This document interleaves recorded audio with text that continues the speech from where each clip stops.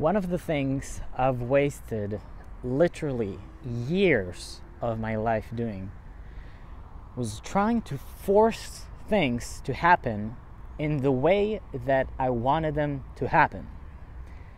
This started off at age 18, where it was important for me to become successful with women.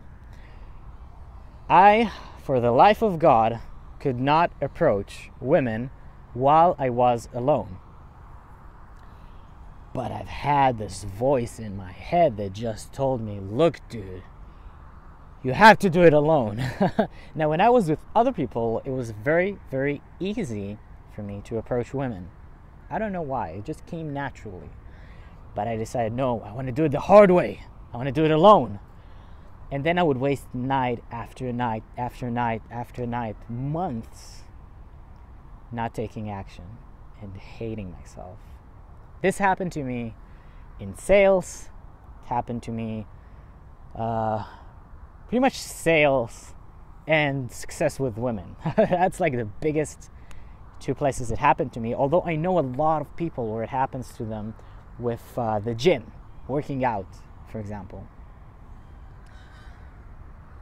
What I found out was that it's completely unnecessary to force yourself to do something one way. It's time that you're going to regret. So don't focus on doing it your specific way if you find it too hard to actually start. Let's say it's very hard, but it's doable, that's good. But if it's so hard that you can't even start, either lower the criteria or find another way to do it. Because trust me, this time you're not taking action is time wasted. What I call this is loving the struggle more than the goal. It's like you think that because you're suffering, because you feel so bad, that means you're moving forward. It means you're doing something. But that's not like that, you know? Forward progress only happens when you take action. And you get so invested in that it has to happen in a certain way. But it doesn't, but you wasted so much time. You're like, no, it has to happen this way, or else I have to admit that I wasted my time.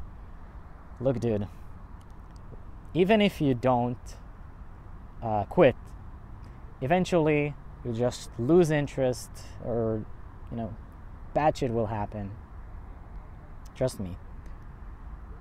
Don't love the struggle more than you love the goal. If the goal is truly worth it, find a better way to do it. What I found out for myself many times in my life is that the goal wasn't even that important to me. It's something that I thought I should do, but I wasn't that passionate about it. Because goals that you're really passionate about from the gut, you tend to do them even if it's hard, even if it's scary. You tend to always try to find a way to do it. So the way you know that you're wasting your time is if you feel like your very gut is going against you. You know what I mean?